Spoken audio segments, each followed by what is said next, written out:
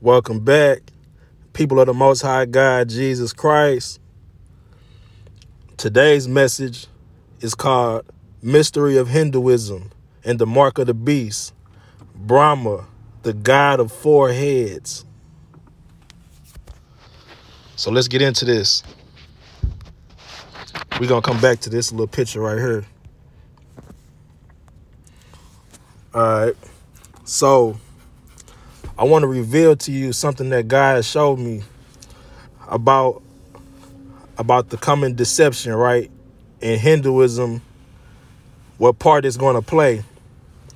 Now, if you watched what was that, some at some political thing, some person of Congress prayed to Brahma, right? And Vishnu, right? Well, I'm about to show you something about these false gods, right? These are the gods of forehead markings, right? Think about this. Brahma has four heads. Get it? The god of four heads. You get it? Also, like I said, take note of how in Hinduism there's a practice of marking your forehead, right? Okay, but let's get into what some of these symbols mean.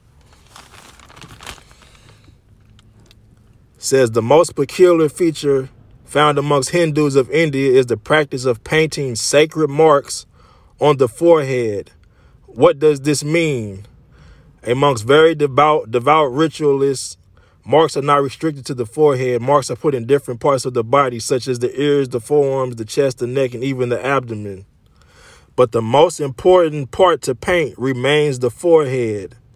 The forehead is special as it draws attention to the human brain.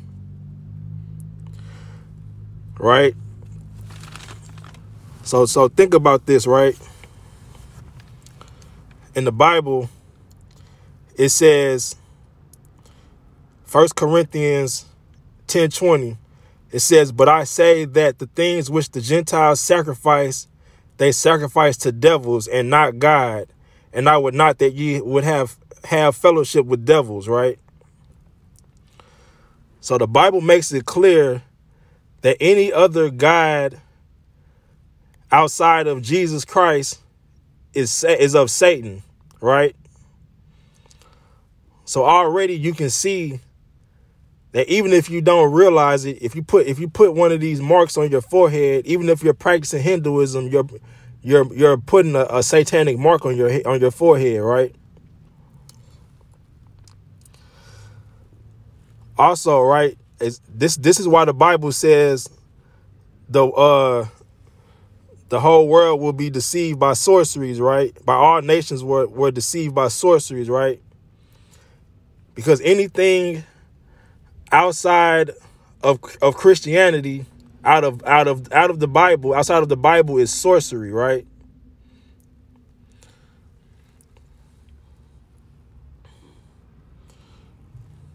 So let's keep reading, right? It says, the meaning of marks may differ, but with the understanding of the believers. Okay, so it says, majorly Brahmins made Hinduism use a mark of straight line for man and dot symbol for woman. Married women use a straight line in their mane. It meant something, but most of the Hindu followers don't know this, right? So they also mark themselves, right, as to show that they're married, right? Think about this, right? Think about this. Think about this.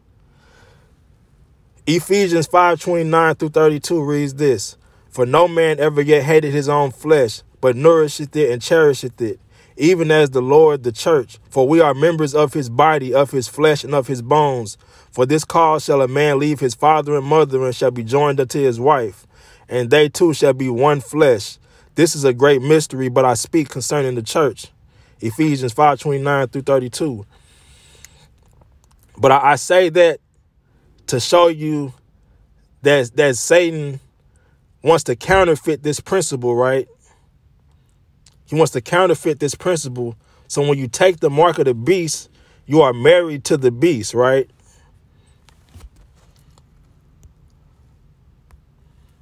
Now let's get back to this, right?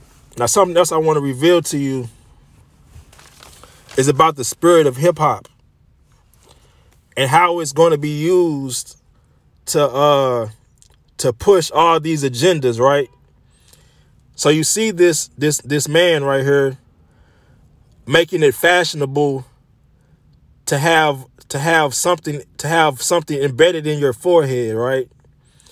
This man has a jewel surgically embedded in his forehead, right?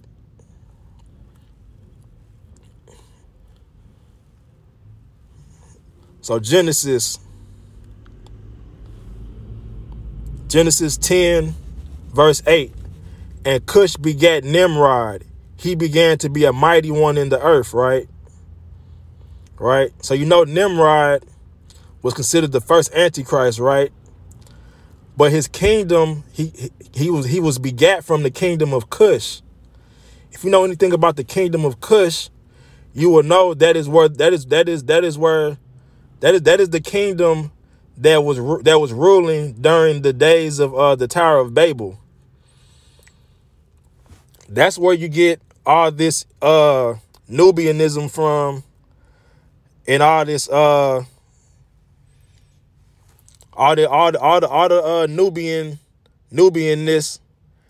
and all the Ankh, the whole doctrine of hip hop that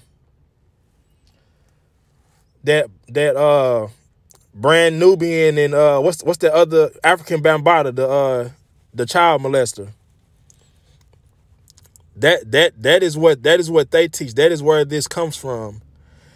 And you know the book of Ecclesiastes says nothing new under the sun, right? So that is a prophecy to let you know that that same spirit that introduced the Antichrist will be the same spirit that does it again, right?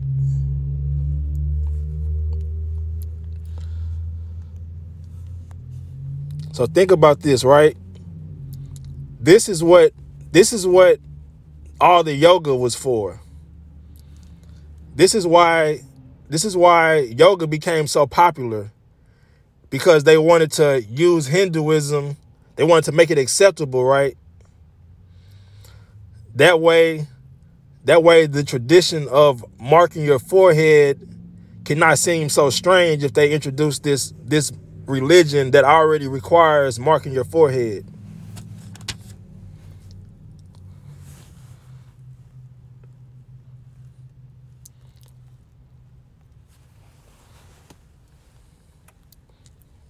Yeah, see, I'll let you guys. I'm gonna put the link to this article in the description. But I definitely don't think it's a coincidence that in the Congress they up here praying to Bramha, knowing the times we living in, and that this false religion marks their forehead also marks it as a form of showing that they're married, right? I just thought I'd share that. Be blessed in Jesus' name.